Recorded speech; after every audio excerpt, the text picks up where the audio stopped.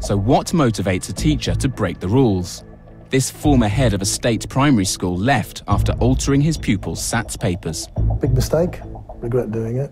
Why did you do it?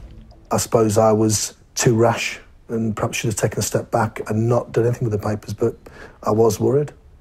And the unfortunate thing is the education system in this country really does push results and tests and exams. So what happens to a school that consistently gets bad SATs results? Parents will then have a choice to keep their children at school or move them. So if a child leaves, they're taking money with them because you are funded based on the number of children you've got. Money is walking out of the school one by one. If my son had been assisted this much, I'd be really worried. Do you think this happens a lot? Yes, I do. A fellow head teacher rang me and his exact words were, the only thing you did wrong was you got caught. I made a mistake and I paid the price.